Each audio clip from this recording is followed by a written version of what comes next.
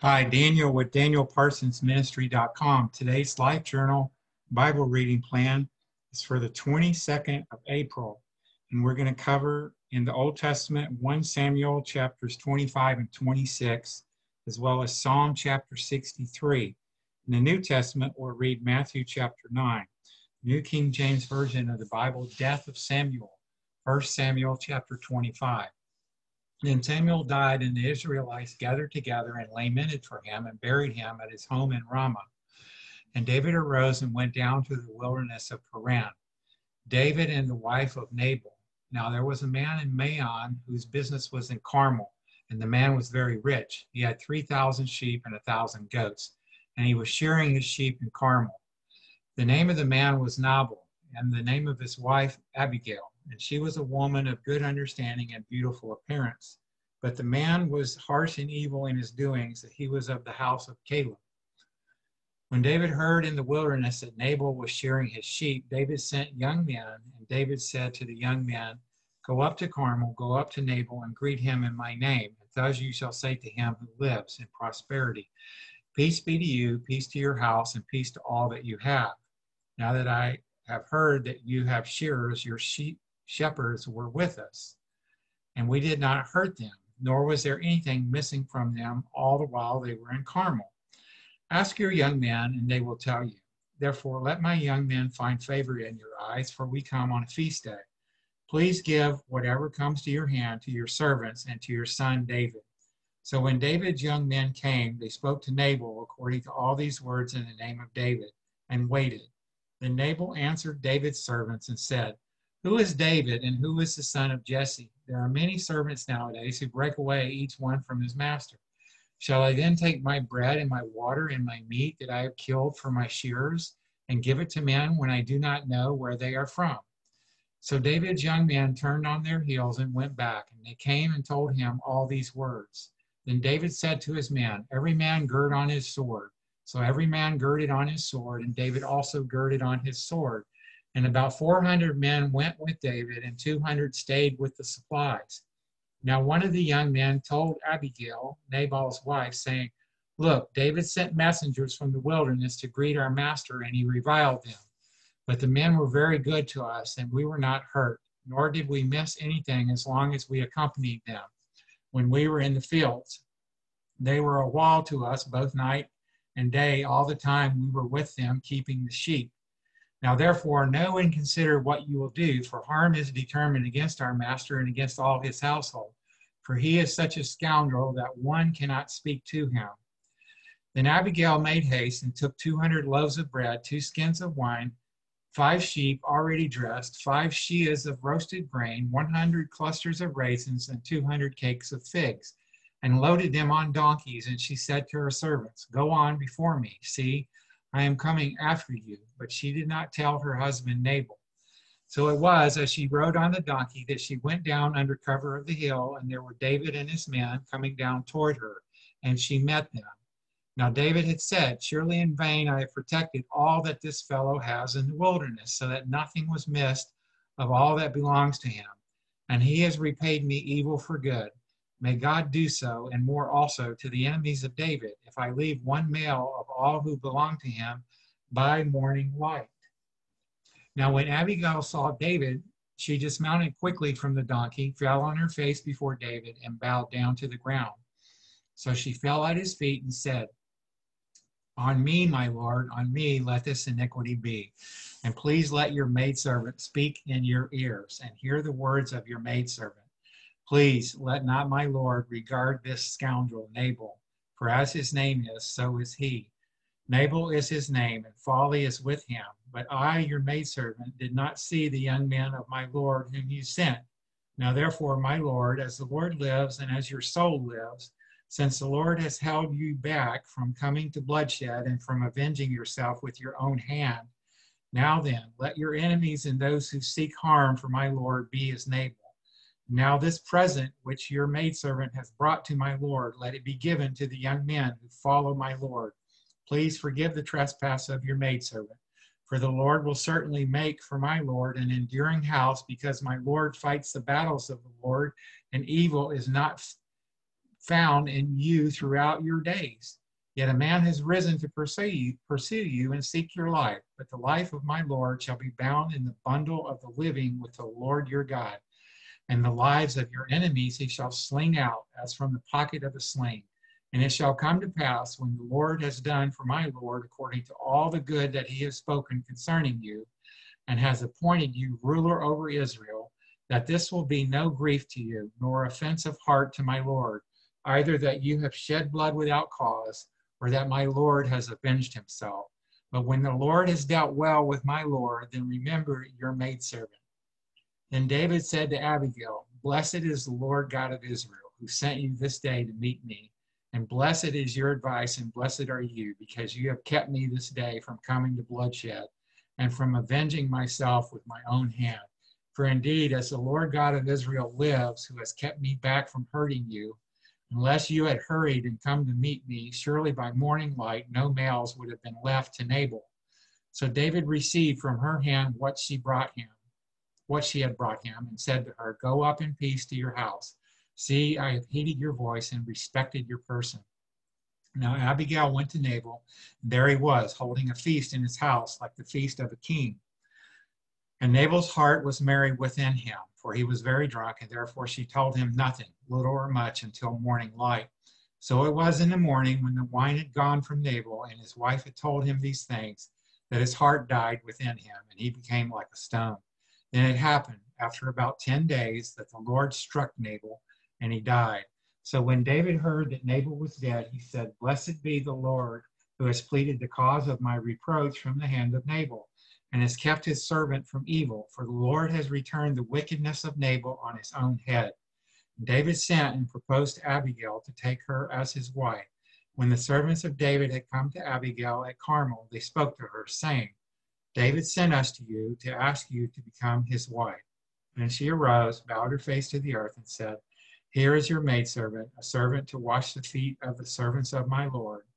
So Abigail rose in haste and rode on a donkey, attended by 5 of her maidens, and she followed the messengers of David and became his wife. David also took Ahinoam of Jezreel, and so both of them were his wives. But Saul had given Michal, his daughter, David's wife, to Palti, the son of Laish, who was from Galim.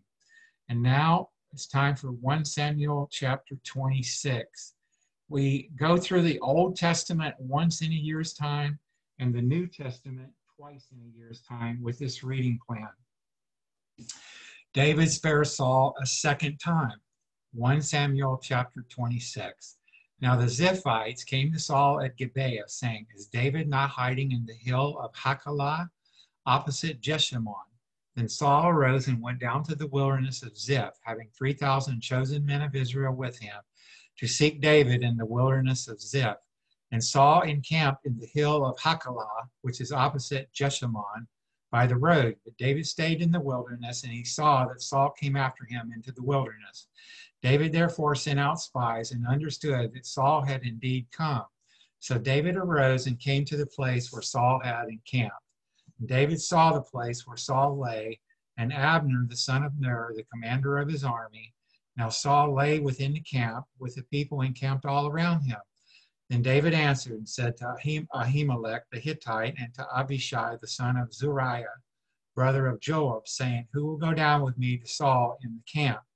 And Abishai said, I will go down with you. So David and Abishai came to the people by night, and there Saul lay sleeping within the camp, with his spear stuck in the ground by his head, and Abner and the people lay all around him. Then Abishai said to David, God has delivered your enemy into your hand this day. Now therefore, please let me strike him at once with a spear right to the earth, and I will not have to strike him a second time. But David said to Abishai, Do not destroy him, for who can stretch out his hand against the Lord's anointed and be guiltless? David said, Furthermore, as the Lord lives, the Lord shall strike him, or his day shall come to die, or he shall go out to battle and perish. The Lord forbid that I should stretch out my hand against the Lord's anointed. But please take now the spear and the jug of water that are by his head, and let us go. So David took the spear and the jug of water by Saul's head, and they got away, and no man saw or knew it or awoke, for they were all asleep because a deep sleep from the Lord had fallen on them. Now David went over to the other side and stood on the top of a hill afar off, a great distance being between them. And David called out to the people and to Abner, the son of Ner, saying, "Do you not answer, Abner?" Then Abner answered and said, "Who are you?" calling out to the king. So David said to Abner, "Are you not a man? And who is like you in Israel? Why then have you not guarded your lord the king? For one of the people came in to destroy your lord the king. This thing that you have done is not good. As the Lord lives, you deserve to die, because you have not guarded your master, the Lord's anointed. And now see where the king's spear is and the jug of water that was by his head." Then Saul knew David's voice and said, "Is that your voice, my son David?" David said, "It is my voice, my lord, O king." And he said, "What does my lord thus pursue his servant? Or why does my lord thus pursue his servant? For what have I done, or what evil is in my hand? Now therefore, please let my lord the king hear the words of his servant. If the Lord has stirred you up against me, let him accept an offering. But if it is the children of men, may they be cursed before the Lord, for they have driven me out this day from sharing in the inheritance of the Lord, saying, 'Go serve other gods.' So now do not let my blood fall to the earth before the face of the Lord. For the king of Israel has come out to seek a flea, as when one hunts a partridge in the mountains." Then Saul said, "I have sinned. Return my son David, for I will harm you no more, because my life was precious in your eyes this day. Indeed, I have played the fool and erred exceedingly." And David answered and said, "Here is the king's spear. Let one of the young men come over and get it. May the Lord repay every man for his righteousness and his faithfulness. For the Lord delivered you into my hand today, but I would not stretch out my hand against the Lord's anointed. And indeed, as your life was valued much this day in my eyes, so let my life be valued much in the eyes of the Lord, and let him deliver me out of all tribulation." Then Saul said to David, "May you be blessed, my son David. You shall both do great things and also still prevail." So David went on his way, and Saul returned to his place. And so now I need to get Psalm 63 for you. And as I pull that up, we've got hundreds of spiritual messages at danielparsonsministry.com. And my wife, Patricia, is a gourmet vegan chef. She's got hundreds of delicious, healthy vegan recipes. You can access them all at danielparsonsministry.com on the Healthy Living tab. Please comment on your favorite recipes. We enjoy interacting with you. Thank you. Joy in the fellowship of God. A Psalm of David when he was in the wilderness of Judah. Psalm 63. "O God, you are my God. Early will I seek you. My soul thirsts for you. My flesh longs for you in a dry and thirsty land where there is no water. So I have looked for you in the sanctuary to see your power and your glory. Because your loving kindness is better than life, my lips shall praise you. Thus I will bless you while I live. I will lift up my hands in your name. My soul shall be satisfied as with marrow and fatness, and my mouth shall praise you with joyful lips. When I remember you on my bed, I meditate on you in the night watches. Because you have been my help, therefore in the shadow of your wings I will rejoice. My soul follows close behind you. Your right hand upholds me. But those who seek my life to destroy it shall go into the lower parts of the earth. They shall fall by the sword. They shall be a portion for jackals. But the king shall rejoice in God.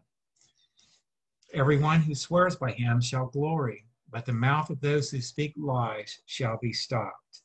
And now for the New Testament scripture of the day is Matthew chapter 9. And I appreciate it if you would subscribe to my YouTube channel. Go to YouTube and just search for Daniel Parsons Ministry, and you'll find I have a very big channel with much very beneficial content that is very helpful. Thank you. Jesus forgives and heals the paralytic, Matthew chapter 9. So he got into a boat, crossed over, and came to his own city. Then behold, they brought to him a paralytic lying in a bed. When Jesus saw their faith, he said to the paralytic, "Son, be of good cheer, your sins are forgiven you." And at once some of the scribes said within themselves, "This man blasphemes." But Jesus, knowing their thoughts, said, "Why do you think evil in your hearts? For which is easier to say, 'Your sins are forgiven you,' or to say, 'Arise and walk'? but that you may know that the Son of Man has power on earth to forgive sins. Then he said to the paralytic, Arise, take up your bed, and go to your house. And he arose and departed to his house. Now when the multitudes saw it, they marveled and glorified God, who had given such power to men. Matthew, the tax collector. As Jesus passed on from there, he saw a man named Matthew sitting at the tax office. And he said to him, Follow me. So he arose and followed him. Excuse me. Now it happened as Jesus sat at the table in the house that, behold, many tax collectors and sinners came and sat down with him and his disciples.